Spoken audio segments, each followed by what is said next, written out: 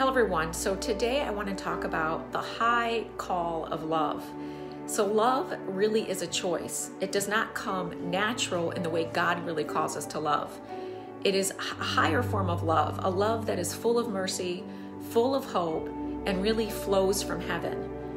This love in the Greek is called Agape Love, and it's a God kind of love. It is the love of a mother that never gives up praying, a father that continues to encourage even when we are rebellious, and sometimes it can even be shown in our pets. They love without worry, without hurt, without loss or concern of offense. Now, Jesus spoke of a love that even reached out to love your enemies, those that hurt you, those that maybe have slandered from you or stolen, etc. And the list goes on. So this is not a natural love that is found in mankind. It can only come from the author of love, the Lord himself. So I want to share Luke 6:27 through 36, and it's about loving your enemies.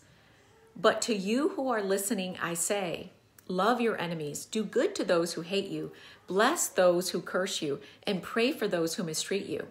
Now, if someone slaps you on one cheek, turn to them the other also. And if someone takes your coat, do not withhold your shirt from them. Give to everyone who asks you, even if anyone takes what belongs to you, do not demand it back. Do to others as you would have them do to you.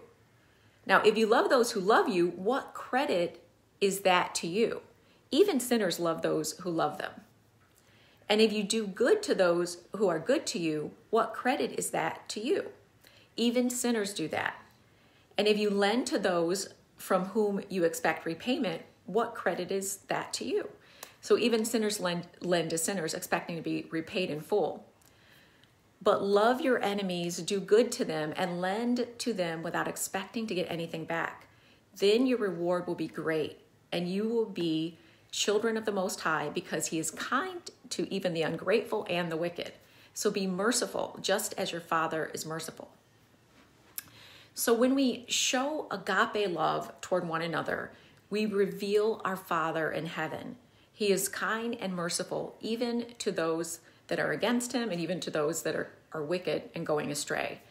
So he is long-suffering in his mercy.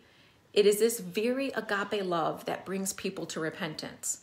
It is this type of love that heals broken families, marriages, and even nations. So the love of God is compelling. It looks at a wrongdoer, the offender, and offers them love and kindness. This mercy and love is perfectly displayed in the cross, because we were once enemies to God, wicked in our hearts, but his love is compelling. It shifts the hardest hearts and returns them to their maker.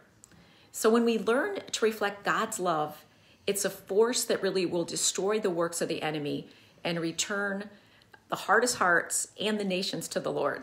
So I just wanted to share that with you today.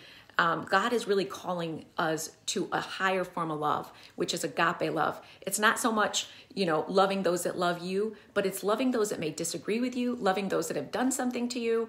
And this love flows from heaven, and we actually have to ask the Lord to fill our heart with this love, because it's an unnatural love, but it flows from heaven, and we want to reflect God, because when we do reflect God in our love, that's what will destroy the works of the enemy. So God bless you. I hope this encourages you today. Amen.